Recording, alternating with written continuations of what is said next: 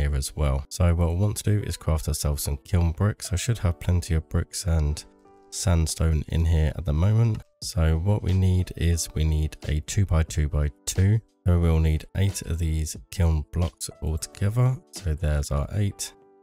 And then all we need to do is just double check we have our engineering hammer, which we have here. So that's perfect. And then we just want to build it like this. And there we go. And then we just right click and we have ourselves an alloy kiln. So we are going to need some fuel for this kiln, but luckily we have got a lava bucket, so we'll just pop that in there. Now we have our fuel in here, we'll just grab our copper and zinc ingots. I should have a couple of stacks of each, so that should be plenty, and that should get us a couple of stacks of brass ingots as well, because we are going to need quite a few of them. So while the kiln's doing its